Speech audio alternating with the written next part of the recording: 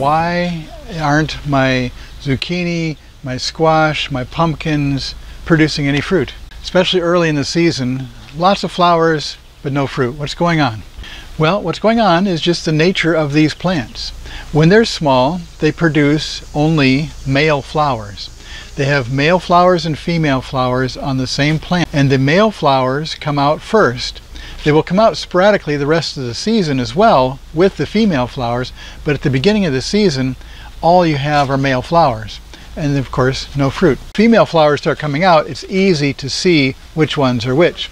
The female flowers will have a very small fruit at the base of the flower. And as the flower gets pollinated, that little tiny fruit will expand and expand in size, and the little blossom part where the petals are will fall off. Now you do want to prune these off when they're small because the plant will start producing more. If you wait and get really big ones, especially zucchini, that's all they're good for is zucchini bread.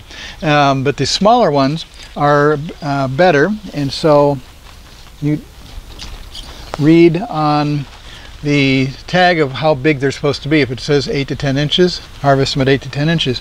If you want smaller ones that can be sliced up and put into a salad, that's fine too.